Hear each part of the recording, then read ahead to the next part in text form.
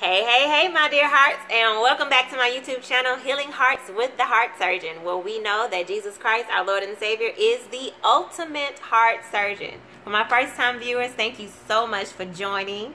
And for those who are back again, welcome back.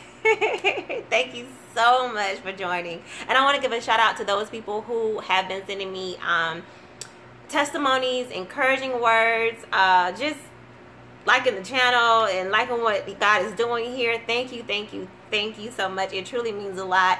If one heart is touched, then that means that, you know, it's worth it, right? Like, I'm on the right path. God is doing what he wants to do, and that's all that matters. Took us a long time to get here, so hey, we're here now. We're out there in the deep. So we're going to keep paddling and keep going. But thank you all so much. Thank you. It really means a lot. You truly have blessed me. And I pray that God and Holy Spirit and Jesus continue to bless you even more. So let's welcome Holy Spirit in. We know that he's within us, but I want him to saturate our atmosphere. So, Father God, I thank you, Lord God, right now. I thank you for another day. I thank you for another Friday. I thank you, Father, for each and every heart that is here tonight. I thank you, Lord God, that you would continue to bless them and keep them, Lord God, that you would continue to do the work on their hearts, Father God, that you reveal those things that are hidden even to them, Lord God, that they will be able to, that you would perform the necessary surgery on their hearts on today, Lord God. I thank you for filling my mouth, Father, and speaking through me, Lord God. I thank you just for your presence. Thank you for your presence. Thank you for your peace, your love, and your joy. Thank you for your newness. And we glorify you and we honor you. It's in your son Jesus' name we pray. Amen. Okay. So I have a quick word from the Lord today. It kind of piggybacks off of the word yesterday. It is Isaiah 54:17. And it reads, "No weapon formed against you shall prosper, and every tongue which rises against you in judgment you shall condemn. This is the heritage of the servants of the Lord, and their righteousness is from me, says the Lord." So let's see, what he was saying to me was clearly, you know, like, no weapon formed against us will prosper. And even though things around us seem to they seem to prosper because it's permitted for a certain amount of time, right? But just because it's permitted for a certain amount of time, it doesn't mean that it's truly prospering. It just means that this is happening. Just like yesterday with the example with Jesus telling them they were going to the other side, and then the storm comes, and, you know, the disciples are like, whoa, wait, stop, you know, wake up, Jesus, wake up. We're going to perish, we're going to die. The storm is, you know, all that. And Jesus is over here chilling, right? He's sleeping. And they're looking at him like, why? Like, yo, you don't see what's going on? And of course, I'm paraphrasing, but I'm just telling you. It's like, you don't see what's going on here? And, you know, oh, ye of little faith. He gets on them about their faith. Like, didn't I tell you we're going to the other side? We going. And it's the same thing with this word. It was like he was putting them together for me, that no weapon formed against you shall prosper. Because when we step into our authority, when we accept Jesus Christ as our Lord and our Savior, and then it's like when we begin to do the work, because that's the part I think that a lot of us, we miss. I know I didn't get that part. You know, I didn't know that, okay, there's some more stuff, you know it's there, but you don't know how to do it or what are the steps. We don't talk about it a lot. So it's like, okay, well, how do I get to this next step? Because I'm having this belief system that's causing me to disconnect with God, you know, because you think that, you know, once you're saved, it's like Simba, you know, you get lifted up and God is going to speak this big word, and maybe he has to some people. I didn't get that. I didn't get that right away when I did hear from him, you know, but it's like you go out there and it's like, I'm changed, right? But you still walk out, even though you've accepted Jesus Christ, your Lord and Savior, and that's a blessing. And you're welcome into the kingdom. But now that's when the real work begins, where you have to go and start saying, okay, and as you continue to obey him, because to love him is to obey him, right? And as we're walking along this journey with loving God and Jesus and Holy Spirit and walking in fellowship, it's like, wait a minute, I don't know if I really believe that you love me because all this stuff has happened for so long, right? And I don't really know how to feel different about it, because we don't really talk about stuff like that. Like, you're God, like, you sit up there and, you know, you do you. And even that that view has to be shifted and changed. So it's like, okay, well, maybe I didn't have the best relationship with my father growing up, or maybe I didn't have the best relationship with my mother growing up, or maybe I have brokenness in relationships, period, and I don't really know how to connect that part with you to believe that you're going to do what you said you're going to do, because everyone else has rejected me, everyone else has abandoned me, everyone else has left me. So how do I know for sure that even though this word says this and these things continue or appear to prosper in my life for such a long time, that you're gonna do what you said you're gonna do, God? You know, those things, those questions that people don't want to ask or don't know how to talk about. That's what this channel is all about. You know, get into the root of a thing, beginning to understand, okay, why this is there, so that we can go back to that, break up with it. Because you have to break agreement with it. You have to denounce it. You have to renounce it. You have to separate yourself from that thought, from that inner oath, from that judgment, from that vow that you made that said, yeah, he's just like my daddy. God is just like my daddy. God is just like my mama. God is just like this. God is just like that. My anger towards him. Because people don't want to talk about them being angry with God. We have to be real people and understand that he can handle it. But he needs us to be honest and open to say, you know, I don't know if we get to the other side, God, because this has always happened. This has always happened. So I don't know, because I've never seen the other side before, because it's always looked like this. So how do I break agreement with this?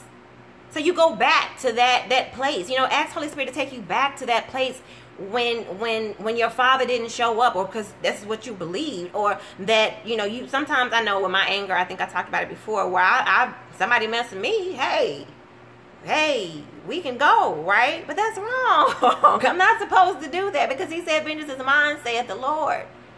But then it's like, well, then I'm like a punk, then I'm gonna look like this. No, nothing goes unnoticed by God. He sees and knows everything. It's all recorded. It's all recorded. You don't have to worry about it. He sees it. He's going to take care of it. And if you're in a place, God, you can pray to him and, Daddy, deal with them. Deal with them.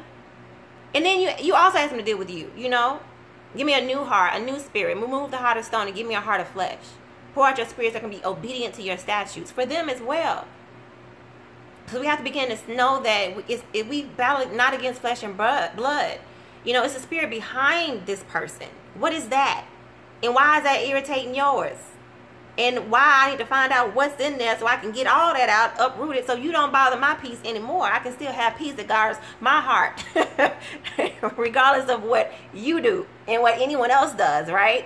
So, see God be taking and twisting and turning. It's okay. Have your way, Holy Spirit. So, it's like the same thing with the no weapon formed against us. Like, it appears to grow. It appears to be bigger. In the climate that we're living in today, we have to know that no matter how big it is, God hasn't forgotten us. He hasn't forsaken us. He hasn't left us.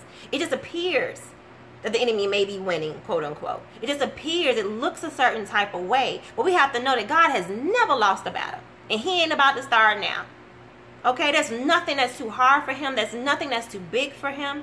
He is all powerful. He is all knowing. He got this. He got you. Everything that you are believing and asking him for, he is faithful and just, and he will do it. He will vindicate you.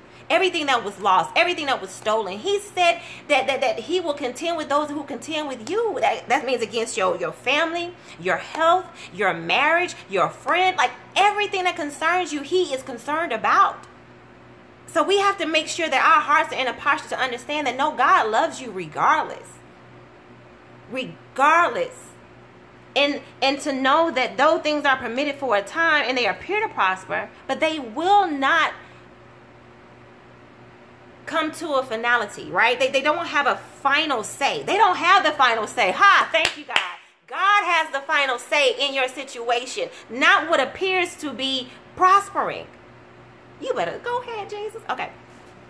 Okay? Like, it's not what appears to be prospering that has the final say, but what God said. Just as when Jesus said we're going to the other side, he has the final say.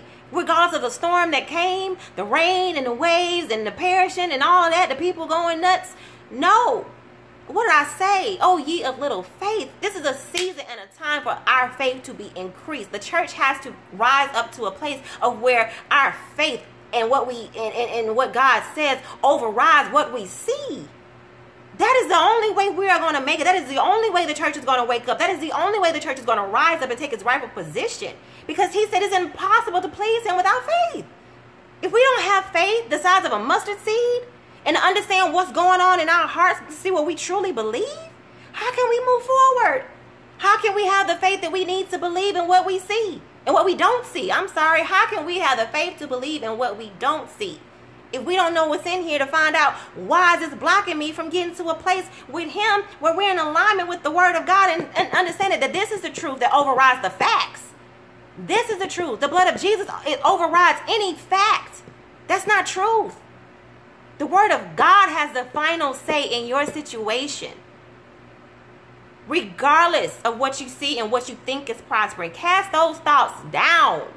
They have no place or power in your life, in your mind. Silence the mouth of the enemy, okay? Psh, psh, okay? Just like that. Just Sometimes you got to do that. I don't care if people think you crazy. You doing what you got to do to keep your peace, to keep your mind, to keep your faith, and to make sure you are focused on his eyes, and not the raging storm around you, and to know that he has the final say. He said this is a heritage of the servants of the Lord, and their righteousness is from me. But what if you didn't believe or see yourself as an heir? To know that you deserve what he said is already yours. Who wants a bank account with millions of dollars and don't never go check on it? And don't want to withdraw? I want everything he has for me. And I want you to want everything he has for you. You got to go back and do that work to find out, okay, what's in that bank, that account that I have access to. So then you begin to use the keys in order to unlock things to be able to get into that bank account. And I mean, unlock the chambers of your heart to go to these places, get this out, get that out, whatever displeases him. Because the more that the freer we are in our hearts, and the more in alignment we are with the word of God, he said it's impossible to please him without faith. So imagine if we have faith, and it's growing, and he's stretching us during various circumstances. Imagine what he'll do for you just because he loves you. Not because you worked at it, not because you prayed 12 hours a night, not because you turned around 3 times, none of that, but just because he wants to, because he loves you. So I pray that this blesses somebody tonight. I know it blessed me. I believe thoroughly that when word goes forth, it ministers to me first, and I pray that the seeds are planted in your heart, in good soil. So I thank you, Lord God. I thank you for your word that has gone forth on tonight. I thank you, Father, that no weapon formed against us shall prosper. I thank you, Father, for the inheritance. I thank you for us being heirs of Christ Jesus, Lord God, that we have access to speak and command and silence the waves and the storms and the winds that come against us, Lord God. I thank you, Lord God, that even though things appear to prosper for a certain time, that they don't have the final say, that you have the final say in our lives, Father God. I thank you for your word. I thank you for the final say, Father God. I thank you for the power and authority and dominion that you have given to us. May we utilize it properly according to your will and your way in our lives. May we yield, surrender, and submit completely to you in your way, Lord God. We glorify you. We honor you. It's in your son Jesus' name we pray. Amen. Thank you. As I said earlier, I pray that this word bless somebody on tonight. Until next video, my dear hearts, I'll see you later.